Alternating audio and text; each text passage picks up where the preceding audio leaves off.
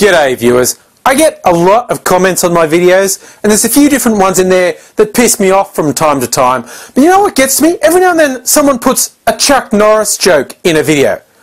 What's with that shit? Haven't we had enough internet memes in the last 2 years that we can bury the Chuck Norris jokes? I mean, yeah, when they first come out they were funny and it was who could come up with another one and that was all cute and whatnot.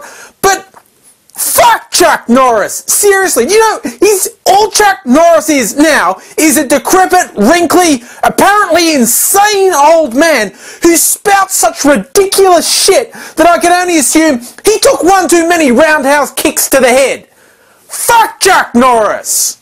You know the only thing scary about Chuck Norris? His incontinent old man farts. They could probably kill you, so don't go near him. Take that and shut the fuck up with Chuck Norris facts!